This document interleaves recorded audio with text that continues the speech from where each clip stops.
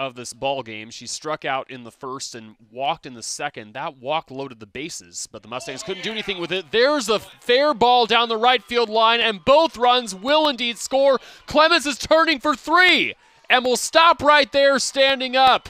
A 2 RBI triple by Jessica Clements. The Mustangs have restored order, and they lead 2-1.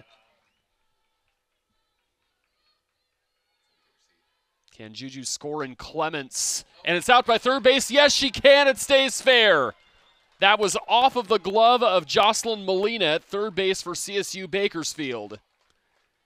And that is an RBI single for Juju. The Mustangs breaking things open. First hit of her college career and reached base safely, but was called out afterwards due to interference.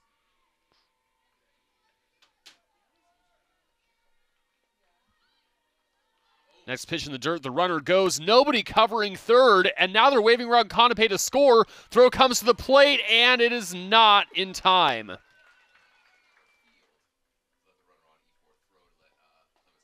Runner goes. Delayed steal once again, safe at second, and Clements scores from third. The amazing thing is that Jensen only had 2 errors all season at second base before these games today. Fly ball out to shallow left field. Blanchard on the run to make the catch. And that is the ball game. The Mustangs end up taking the first 2 games of this series against CSU Bakersfield. Their 19th year head coach Jenny Condon is now tied with Lisa Boyer all-time for most victories for program history. And